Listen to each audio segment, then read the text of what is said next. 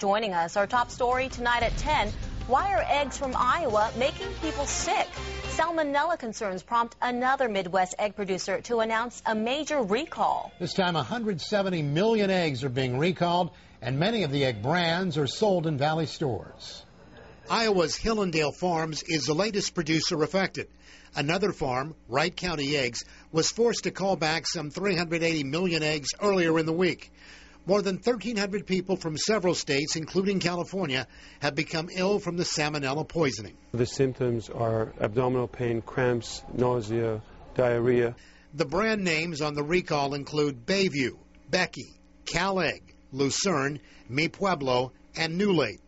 Fresno grocery shoppers are concerned about the recall. Yeah, I mean, I still buy them, but I'm going to think twice next time before I put them in my food or something, because who knows if I can get sick. But hopefully I do a better job of getting the bad eggs out. Makes me a little uneasy, yeah. And, eggs are in so many different foods, that baked goods as well as, breakfast. In a statement by Hillandale Farms, the company says Hillandale Farms strives to provide our customers with safe, high-quality eggs.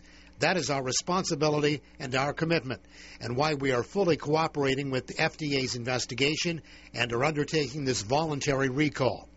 Iowa and federal health officials are looking at the possibility of a rodent problem, infected hens, or contaminated chicken feed as the source of the problem. Health officials recommend returning or throwing out any of the recalled eggs.